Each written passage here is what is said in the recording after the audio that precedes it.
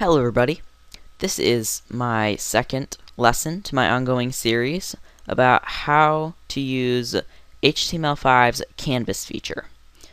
So to just get started on coding, this is a basic HTML5 page. It is the exact same layout from the last lesson, except it doesn't have the code to make a rectangle. Since we're not making a rectangle, we are making lines. It's a little bit different than making a rectangle, but once you get the hang of it, you'll be good to go. So to start out, we need to create a path. So we're going to say context dot begin path and context dot close path, just so I do not forget. Between here, to create a line, or actually to create a starting point for a line, we're basically moving an invisible pen to a specific point. So we're going to say context dot move to, and 20 on the x axis and 100 on the y axis. And then for the ending points, I'm going to say context dot line to and 100 by 20. Now to give this line some style, I'm going to say context dot stroke style, and the styling for a line is the exact same as styling it for a stroke, and I did in the last tutorial or last lesson. So I'm going to make this a red line, RGB 255 by 0 by 0. Context dot line width. This sets the width for the line. I'm going to say about 7. And then to draw the actual line, we say context dot stroke.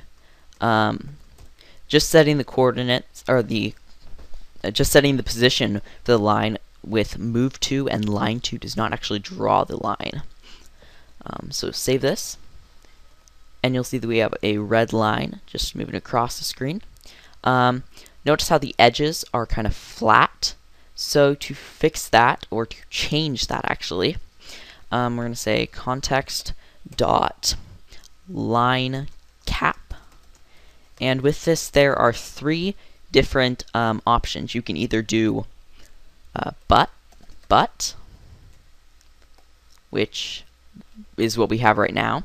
You can do round, which is, that looks actually nice. Or you can do a square, which is not much different than the last one, the original one also, but there is a difference. You just can't see it right now. I like the round one, so let's keep it on that. Okay, now I want to show you what would happen if you made another line 2 position. So context dot line 2, 180 by 100.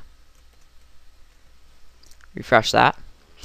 You'll see that the line moves off of the move to position, as if this one wasn't here. So line 2 really sets the ending position, and move to really starts the starting position for a line.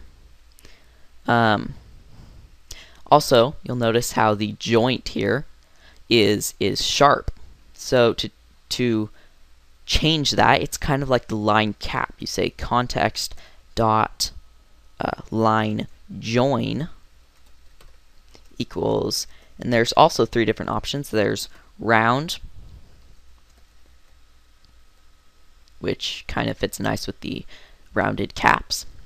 There is bevel, which creates a flat-like look like a bevel, and mitter, M-I-T-E-R, and that is what we had before, or originally.